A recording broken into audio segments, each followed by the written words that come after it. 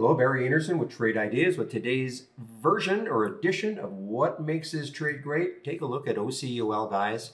So OCUL, there was some news, and also they had a big price target put on them by some brokerage firm of $12. Had some news, and you know, if you didn't, I don't like taking trades too early in the day, and there's a 9:45 candle. So when I was in the room, I kept saying, listen, wait for that 5 break.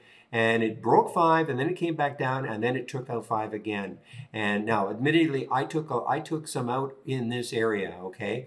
But look at this move since then, 569. Look at the weekly chart. I was surprised that it got through that 541. There's the high of that weekly candle. It got through that easily, and now the next high is over here at 633. Not saying it's getting there, but I would be watching this one tomorrow. But this won many, many races, had news, etc., etc., and that's what made it great.